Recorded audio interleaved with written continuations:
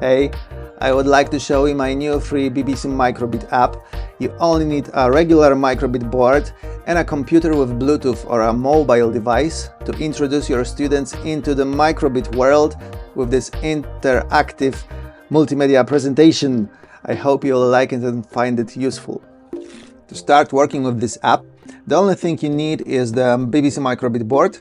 Mine has an adapter attached to it, but it's not necessary. We only need a regular microbit board version 1 or version 2 and a computer or a mobile device with Bluetooth connection. The first thing you have to do before starting working with the app is to upload specific microbit code to the board. You can find it on our website. The link is in the description. So I opened the app in the browser. It's online at microbit-intro.web.app, and I click the robot head icon in the upper right corner, and then you see the dialog pop-ups. The microbit web app wants to pair with your devices, and your microbit should be available here on the list. If you have more microbits turned on, more of them would appear here, and you have to know each microbit specific name. It's this one.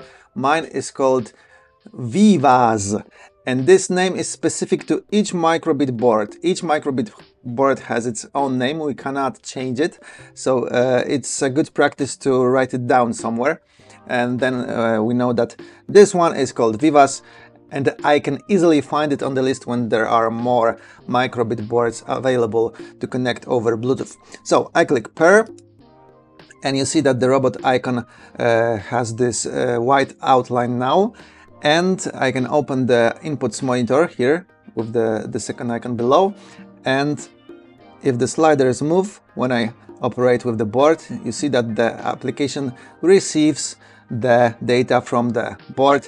Everything is okay. If for whatever reason the application will stop work, first thing you check if the outline from the robot icon disappeared. Like right now, I turned off the board and you see that the app instantly disconnected. So I have to reconnect again. Click the icon, pair, and I'm ready to go. So whenever your students tell you that their app stopped working, the first thing you check if it is properly connected. When we are properly connected, we can start the presentation. Each student has its own board. Each one is connected to their computer, and we can go on with the slides. Each slide represents another microbit special feature. Like for example, on slide number 2, we can test the microbit LED display. The microbit has built-in, I wouldn't call it a screen, it's a display with 5 rows and 5 columns of red LEDs, 25 pixels in total, and in nowadays standards it is ridiculously small number of pixels. Like each 1080p or a 4K screen, even on your smartphone, has millions of pixels. This one has only 25.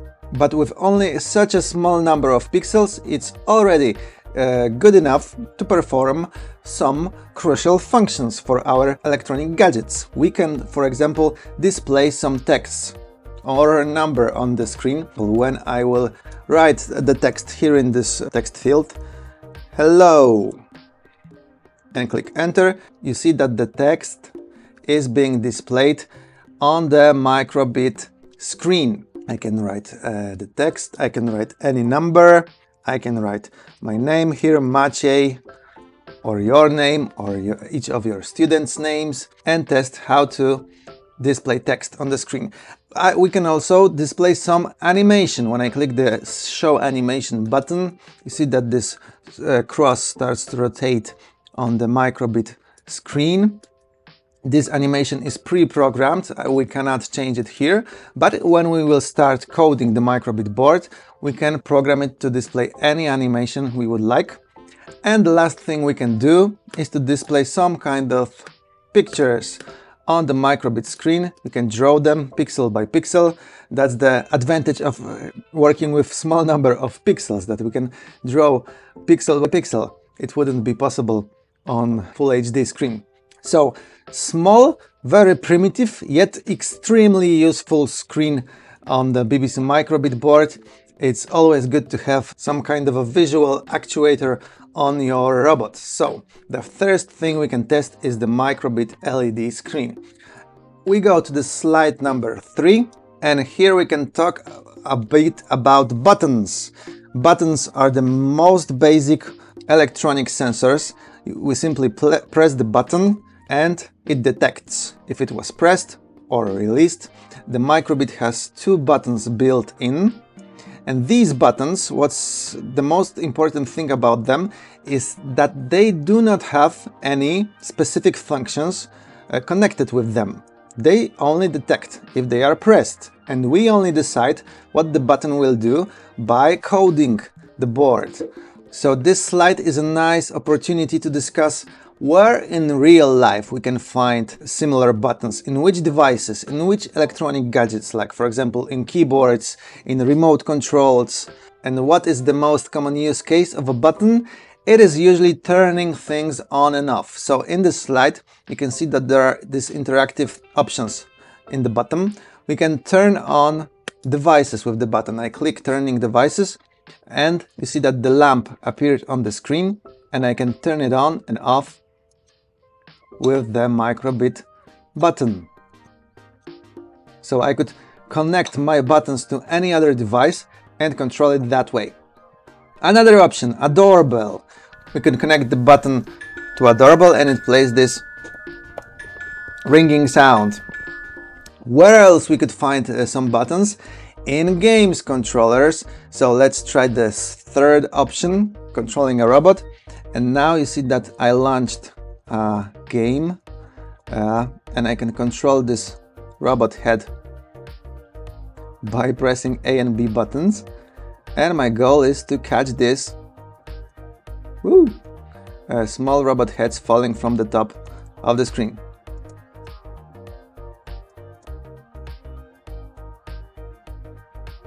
Okay, so here our presentation will usually stop for about like 5 minutes for students to express their excitement about the game and trying to get some nice score.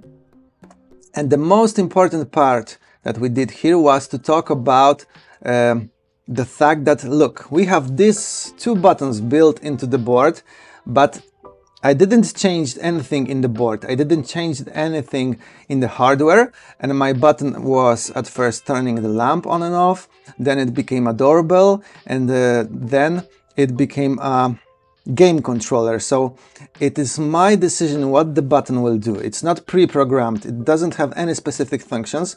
It is me as a designer, as a constructor, who designs these electronic gadgets with BBC microbit boards, who decides what the button will do. It's only up to our imaginations what we will use it for, and we do it with coding, with programming. So that's why coding is important, because it allows us to create things. Okay, let's go on. Slide number 4. And here we have an accelerometer. Accelerometer, which is a sensor that detects the movement of our board. You see, when I rotate the board, the graphical representation of the board on the screen rotates as well. So I can detect its movement in the X and Y axis. An accelerometer is also a very useful sensor. Again, it's a nice opportunity to try to discuss where in real life we could find such a sensor, in what device that most of us use every day, usually even for plenty of hours a day. Where can we find an accelerometer? And yes, you guessed it, it is our smartphone. And what we would use it on the smartphone? The most basic function is to detect if the screen of the smartphone is vertical or horizontal, so we could rotate the content on the screen as well. We could also control some games on the smartphone with this sensor. So the most basic common usage of an accelerometer is in our mobile phones. Another possible usage would be to detect the correct position of some kind of object, for example in some kind of construction work where we need to measure angles. We could also use an accelerometer to detect the position of some objects. And the last thing we could try is to detect the movement. Accelerometer or a gyroscope can be found in a smartwatch or in a smartband that could measure our steps, our movement, our physical activity. So here, for example, I can detect jumps of the microbit board and control this robot with it. And that's it for the accelerometer. This slide is also a nice opportunity to discuss what is this sensor for, what are the possibilities that it gives us, and what can we build with it. Let's go further. Slide number 5, and it is a compass.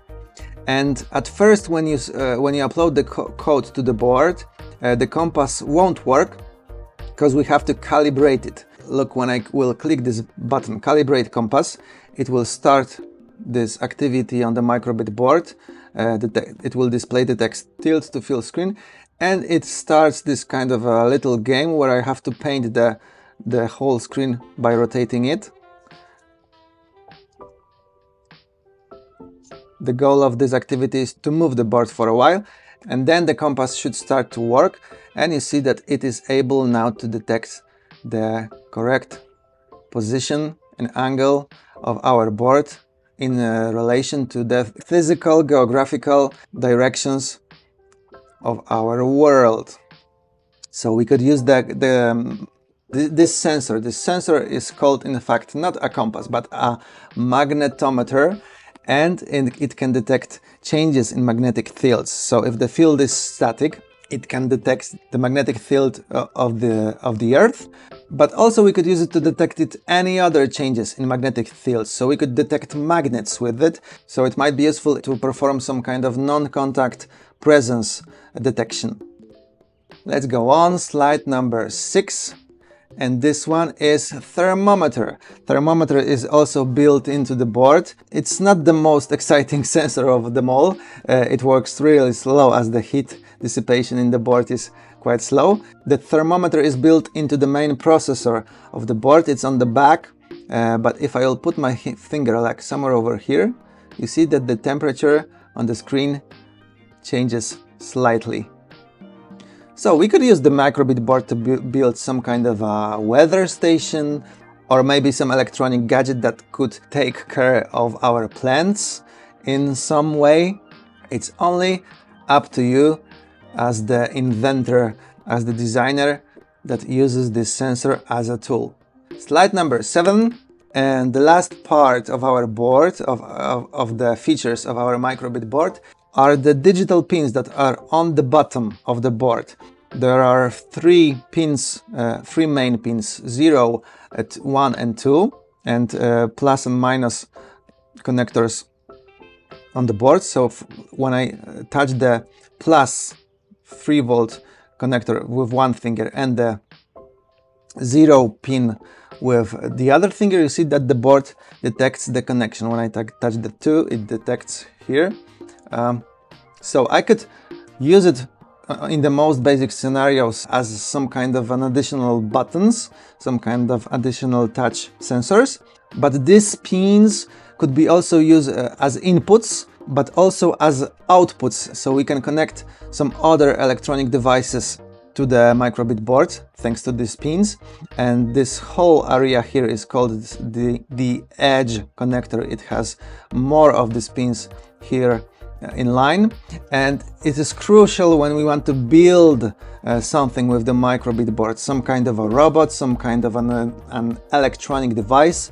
We have to connect it to the board so the board can communicate with other electronic components, and this is why we need these pins. It's a really important and really useful feature of the board. Let's go further. The last slide, number 8. We get to know the basic microbit functions, and here we have a quiz where we can test our knowledge with 3 simple questions. What can the built-in LED display on the BBC microbit board not do? What it is incapable of? And the options are display animation, and we already saw that it can display animation. It can display numbers, but can it shine the LED blue? No, it cannot. The built-in LEDs can only shine in red. They cannot change the color, so this option is correct. Which sensor is responsible for rotating the screen in a smartphone or tablet? And here we have accelerometer, potentiometer and a button. Buttons don't have anything to do with movement.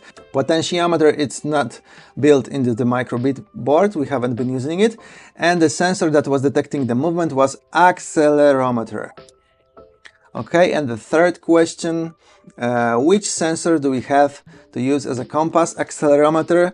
Accelerometer was the one for the movement, so no. Magnetometer and thermometer. Thermometer is for the temperature, so the one for the compass is magnetometer, as compass uses magnetic fields. When we solved the quiz, it was really simple, just to get some engagements in the end. We can play as a reward this asteroids game. I can control this ship with the direction of the board. I can control it with the compass, and with button A I give my spaceship some thrust so we can move forward, and with button B I can shoot to destroy this asteroid blocks so they will not kill me. So also really simple and funny activity with the microbit board. So it took me something like 10 minutes to showcase this lesson to you. Usually in the class scenario it takes about half an hour with all the discussions that you can make around the subject. And I hope you and your students will enjoy using this app.